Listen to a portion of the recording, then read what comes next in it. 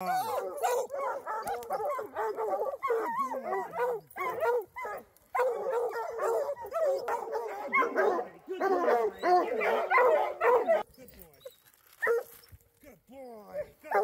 girl, Jack. Good boy, Rip. Good boy. Girl, Jack. Good boy.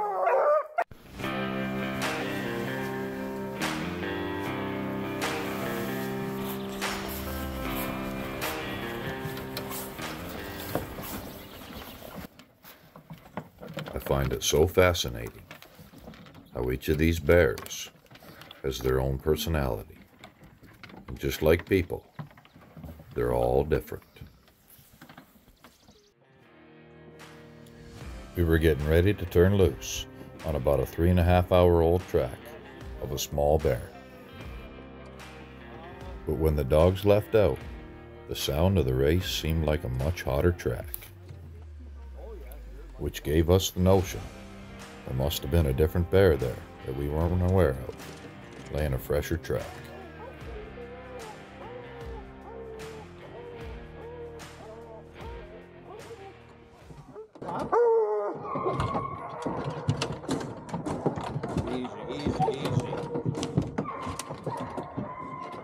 Easy.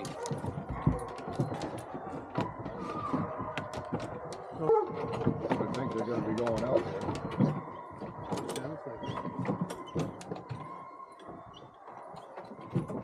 Go and see what they do, right? These dogs didn't get 400 yards deep, and all of them but one were treed solid.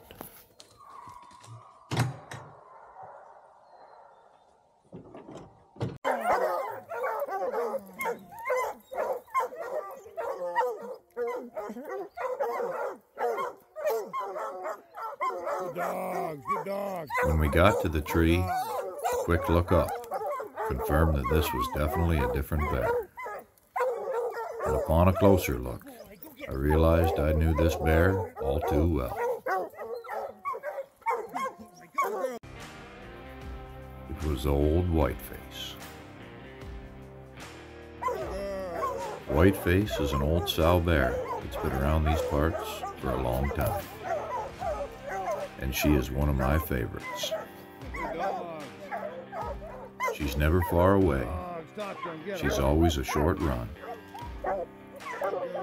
She's never mean, doesn't blow or pop her teeth, just hops up a tree quick, sits back and yawns, and enjoys the photo shoot.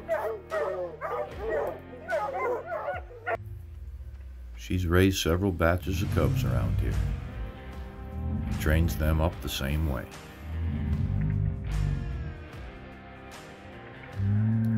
Now she's getting long in the tooth, and I don't know how many more seasons she's got left. But if you hit that subscribe button and follow us along, I would bet you'll get to see her again. Now when we left that tree, we went to find that other dog. He had taken the original track and ran that small bear a long ways, a long time by himself in some hard to get to countryside.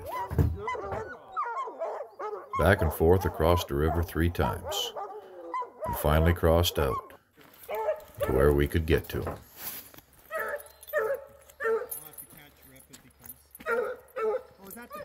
Yeah. Shit. After several hours, he had done a heck of a job, and he was plumb tired. So we scooped him up when we got a chance, and then we dumped a couple of freshies on the short end of that track. It wasn't long then, and they had that little joker on the wood in the old cedar bottom.